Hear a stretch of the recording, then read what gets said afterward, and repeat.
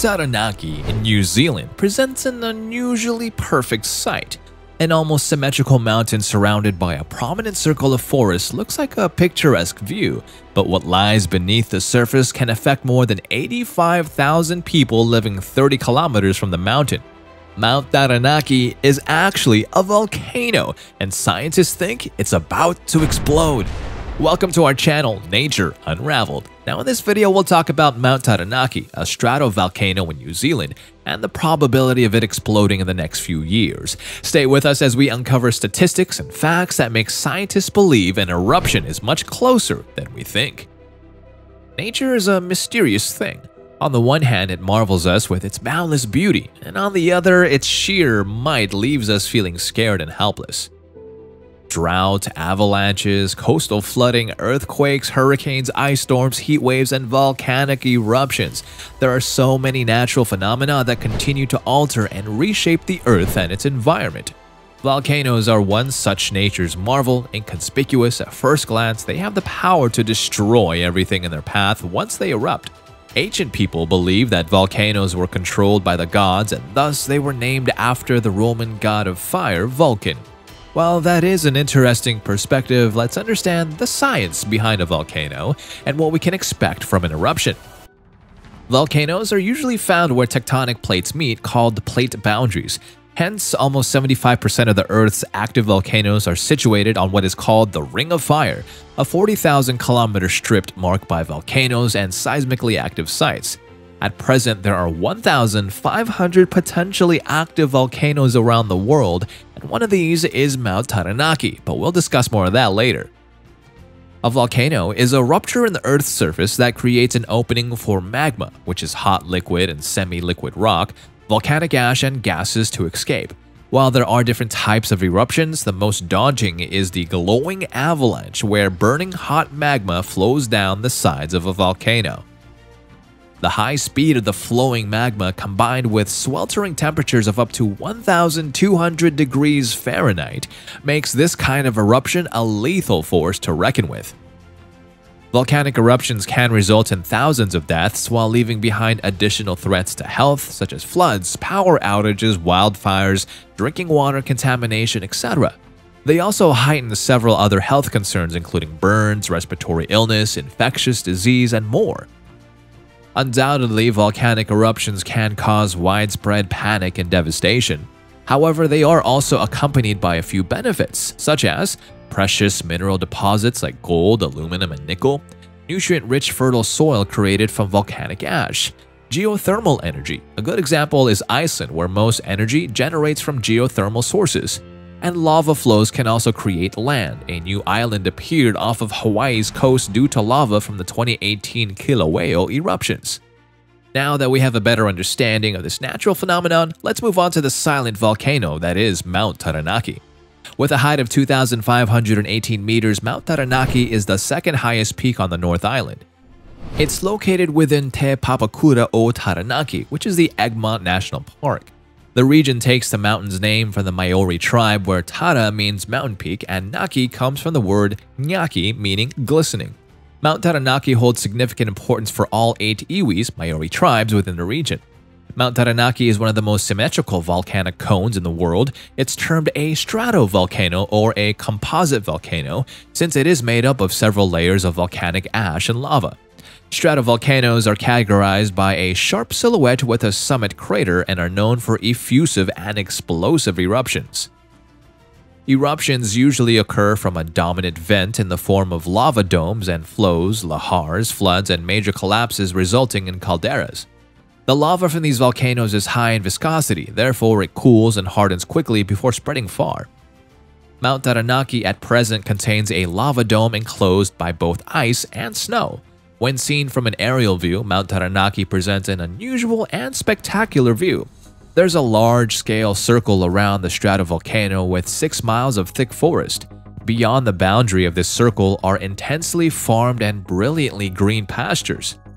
The stark contrast between old-growth forest looms and neatly trimmed pastures is striking indeed. Stay with us as we explore why scientists believe Mount Taranaki will explode soon. But before we continue, please do give this video a thumbs up if you found its information so far useful. Also, remember to subscribe to our channel and press that notification icon to get instant video notifications. Now let's get back to why Mount Taranaki is like a ticking time bomb. The imposing stratovolcano has been silent for more than 200 years, with its last eruption in 1790. This quiet period has been its longest on record, but scientists believe that a massive explosion is overdue sometime soon. This prediction is based on the analysis of Mount Taranaki, which has witnessed almost 230 eruptions over the past 30,000 years. Hence, the long-standing silence of this stratovolcano might be an indication of impending doom.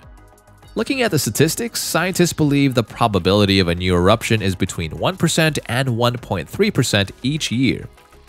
While it is impossible to predict the exact time when it might happen, the volcano's fiery history suggests that it will cause destruction whenever it does occur. Mount Taranaki lies on a volcanic chain that includes several areas, such as the Kaitake and Puukai Ranges, Sugarloaf Islands, and the Paritutu. The volcanologist at the University of Auckland, Professor Shane Cronin, said the following in a research paper, quote, "What has emerged from this analysis is the realization of how Mount Taranaki represents the most recent of a long lineage of volcanoes that extends from west of Auckland all the way down the western offshore margin of the North Island. The Taranaki began developing around 130,000 years ago, experiencing moderate to high-intensity eruptions, on average of every 500 years or so. The volcano regularly saw smaller eruptions as well as every 90 years, hence the eruption of Mount Taranaki is not a matter of if, but when. Professor Cronin states in his research, "We are now in a slow period at the moment, so we expect that once it begins erupting again, it will resume the busy frequency." Looking at the history of Mount Taranaki, we know that it has collapsed many times, resulting in historical landslides, lava, and pyroclastic flows. The effects of these eruptions have been experienced in 7 to 40-kilometer radiuses of the cone. In addition, the ash emitted from the volcano varied between 1 millimeter and several centimeters. If you're wondering, what are the direct indications of Mount Taranaki erupting soon? There are none, but its long geological history tells us not to be fooled by its complacency. The GeoNet project regularly monitors the Mount Taranaki volcano, hence the eruption will not be sudden.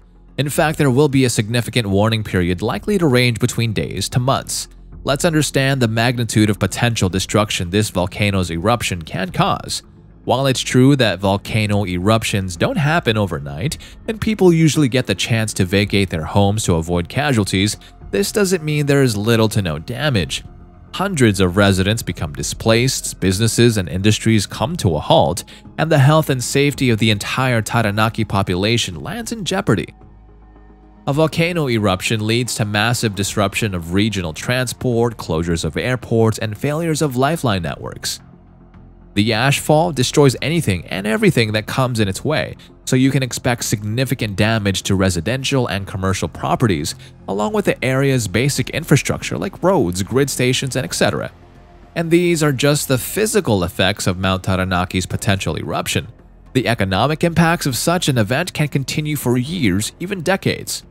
Surrounding Mount Taranaki are almost 1,800 dairy farms, and as agriculture forms the basis of economic activity in the region, any damage to these properties will have catastrophic effects on the livelihood of thousands of people. An eruption could contaminate water, pasture, and crops with ash and even cause permanent loss of land use in affected areas. The oil and gas industry is also crucial for the economic stability of the Taranaki sector. Hence, destruction or damage to its infrastructure will impact the national economy greatly. Can you imagine the havoc a volcanic eruption can cause to production plants, storage facilities, and pipelines? However, according to Professor Cronin's research, there aren't any super eruptions expected from Mount Taranaki anytime soon. Instead, the volcano will generate long-term, really annoying and disruptive effects across the entire country. Its location with respect to the main wind directions means that ash will be dispersed across most of the North Island, and its impacts will be felt from Auckland to Wellington. Recent insights have allowed Taranaki civil defense planners to create new hazard zones and models. In addition, the stratovolcano is constantly monitored by a series of seismic stations. If earthquake patterns trigger magma to move toward the surface, it will be immediately identified. Hence, there will be sufficient time to prepare for the eruption, reducing the chances of major loss of life.